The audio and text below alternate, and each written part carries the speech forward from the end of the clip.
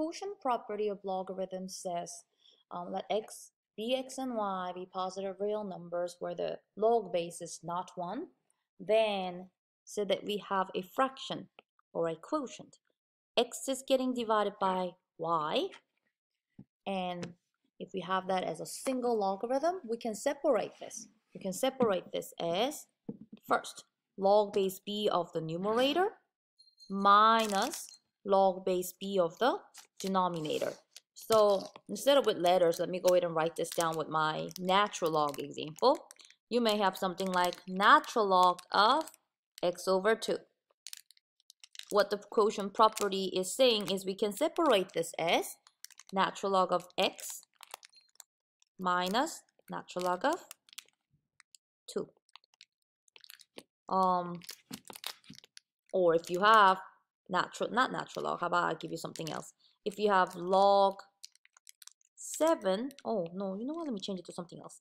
21 minus log 3, then we can rewrite this as a single log 21 over 3, which we can simplify as log, where did I get 27 from? I'm sorry about that. 21 over 3. So 21 divided by 3 will give us 7. So of course, just like the previous example, this previous property, you will be asked to do both ways. Either condensing a separate logs into a single log expression, or separating a single logarithm into separate, as many as you can. So that part is going to be called expanding. So let's take a look at some examples, okay? So write the expression as a single logarithm. So we have two separate logs. The good news is they're both natural logs. So I'll put them together, okay? I'll put them together in a single natural log. So I'll write down ln. And what I notice is that they have a minus sign in between.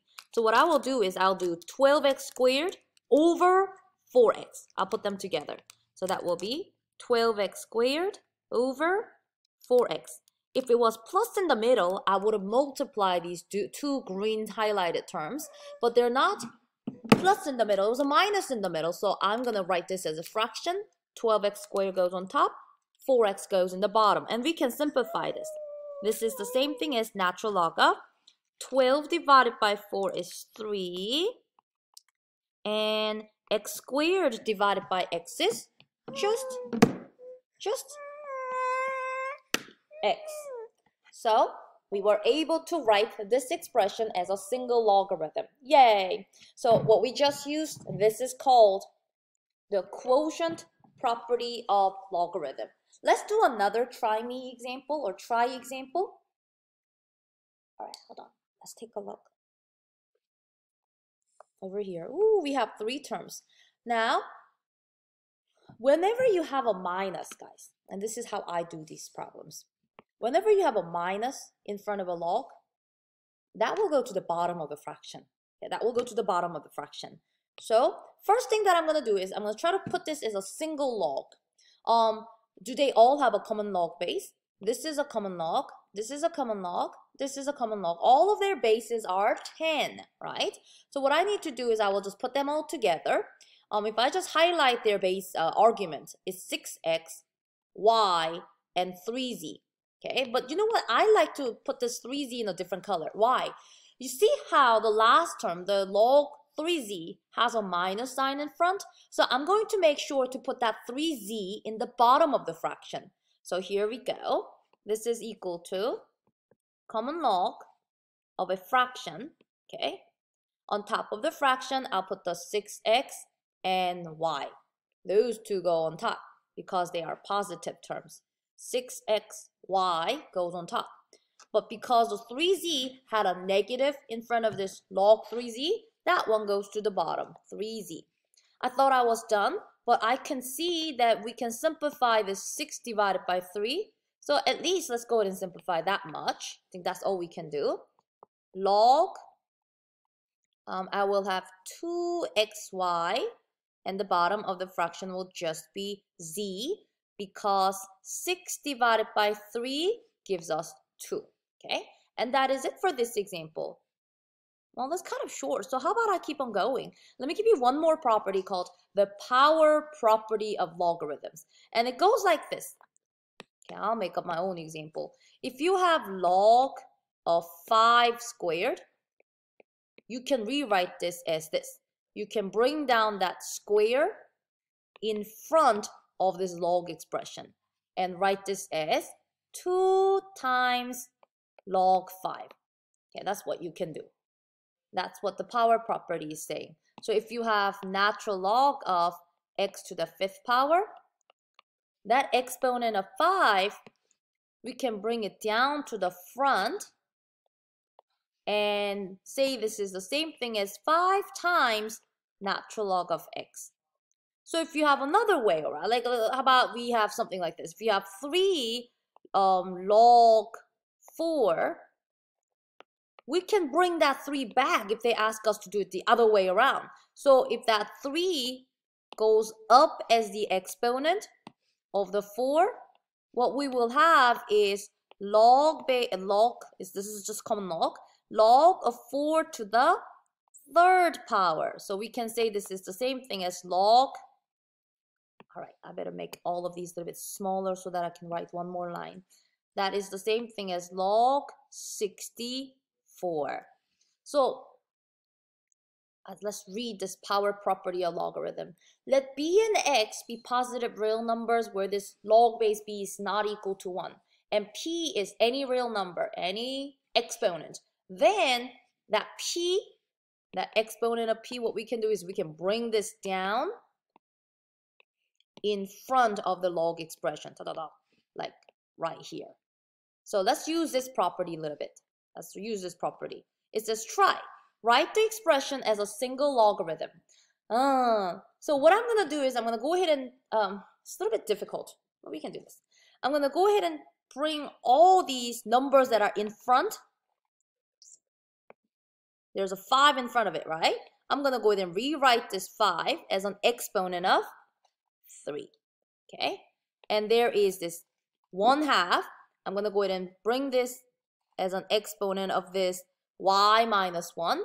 And lastly, this positive 2, which is in front of the log expression. So anytime you have these numbers in front of these logs, we can just send it as their power. So I'll go ahead and do that line first. Okay? So first of all, I will have, you want to sit down? You can sit down. We're going to have log base 3 x to the 5th power, okay, minus log base 3 y minus 1 to the 1/2 power. Do you see how the numbers that were, the coefficients that were in front of these log terms, I should have probably called them, the numbers that were in front of the log terms are becoming exponents, right? Let's do the very last term. Plus log base 3 w raised to the 2nd power. So first thing we did was we used the power property of logarithm to send all these numbers in front of these logs as exponents. Now let's see. I see a plus sign and I see a minus sign. Remember, like I said, anything that has a minus sign will go to the bottom of the fraction, right? Looking at how all of them are log base 3, I'm going to go ahead and condense this into a single logarithm, log base 3. And I will draw a big fraction. Anything that has a positive number, so I'll go ahead and circle these. X to the 5th will go to the top. W squared will go to the top. But unfortunately, this y minus 1 to the 1/2 power will go to the bottom because of that minus sign. You see, the other terms were just positive. So on top of the fraction, I'll have x to the 5th and w squared. But y minus 1 to the 1/2 power had a minus in front of it, so I will just send it to the bottom. Okay, so that is it. There's nothing else we can simplify. But hey, you may be able to just put that something getting raised to the 1/2 power as a square root. So just some additional rewriting that isn't really necessary, but if you want to write the bottom of the fraction as square root of y minus 1 instead of y minus 1 getting raised to the half power, they are the same thing. They are the same thing. So I think later on we will see some examples where things will come in as a radical, like a square root or cube root. In those cases, we should know how to rewrite them in exponential form instead of radical form so that we can use this power rule more, okay? So that is it for this example. I think I may have one more on the side. Let's do this one.